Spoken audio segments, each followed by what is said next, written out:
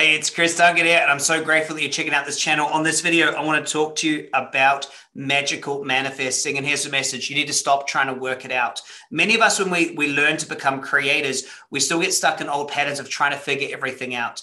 If you want magic, if you want to truly be able to create big results, working it out is only going to stop you or slow you down.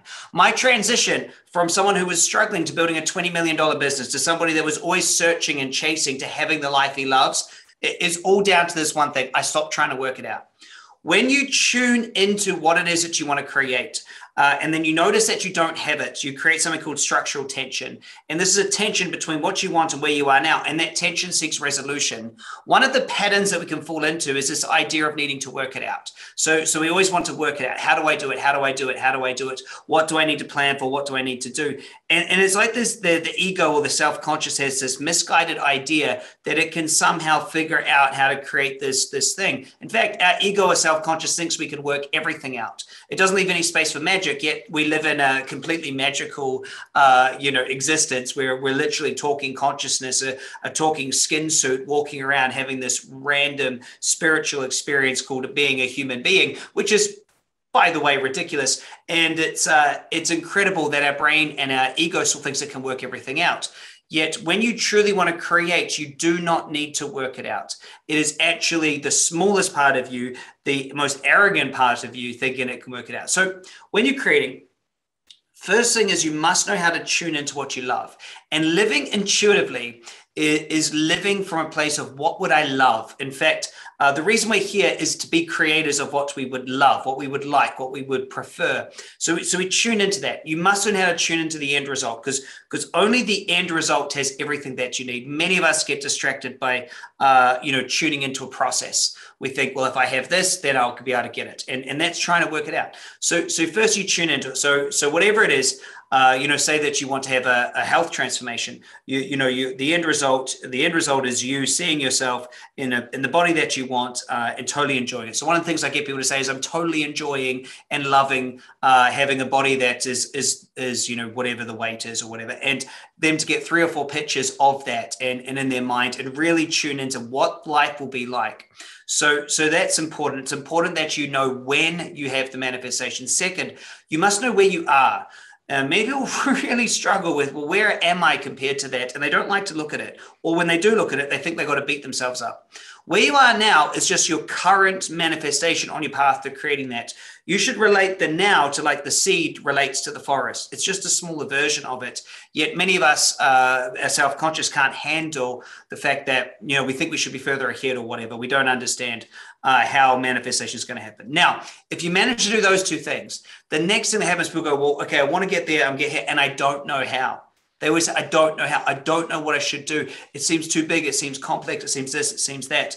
I'm going to use business as an example. I had no idea how to build a $20 million business, and we're going to, soon to be a $100 million business.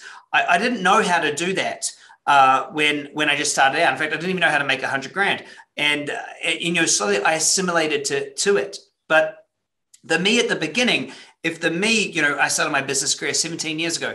If 17 years ago, I tried to work out all the steps in advance of how I was going to get there, it would never happen.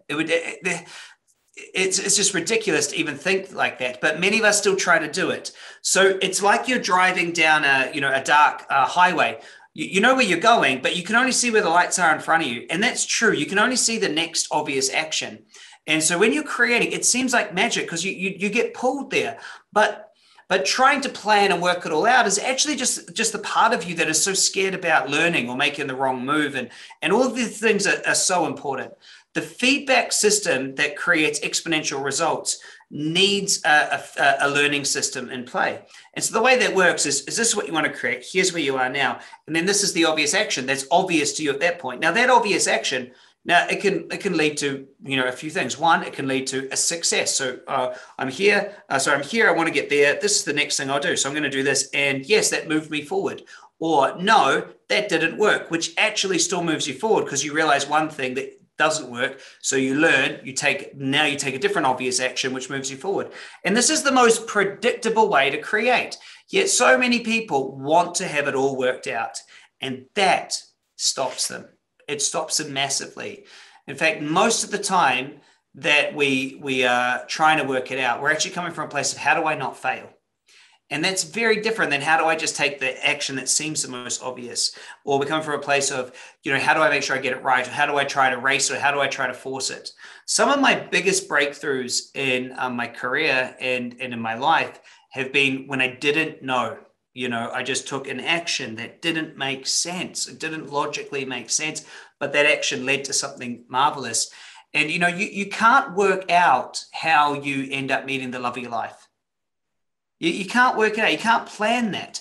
You can't work out how, your business goes from, for me, from 100 grand a month to 500 grand a month to $1 million a month, now 2 million a month. Like, I can't work that out.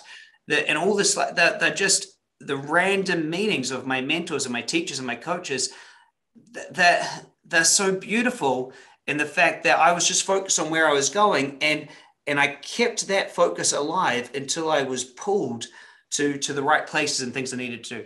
You cannot work it out. So stop it. You need 3 things. What's the end result that I'm creating? How will it look when it's completed? And to ensure that I'll know when I arrive there. 2, where am I now compared to that? 3, what is the exact next thing I can do? And if I do that, then my reality moves to that. The very next day, now I've done that. It either worked or didn't work. So now I'm here. That's where I'm going. So this is my new reality. It either worked or didn't work. What can I do to get? Then you go here. Then I go here. Then I go here. And it seems, looking back on it, that that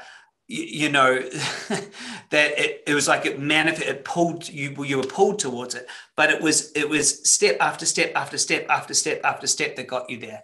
And that's key. That's the key. So I hope that you truly got this, because magic can happen, and it's unbelievable, but it happens because of these 3 things. Where am I going? Where am I now? What's the obvious action? Hey, I hope you enjoyed that. My plan is just to give you as much amazing free content on this channel as possible. So do me a favor to get this work out there. Hit share, hit the thumbs up, leave a comment, because those are good things. YouTube love that when you do it, and it tells them, to send it to more people like you. So if you could do that for me, that'd be great. Love to see you at a course at some point. Have a great day. Subscribe to this channel, and talk to you soon. Bye.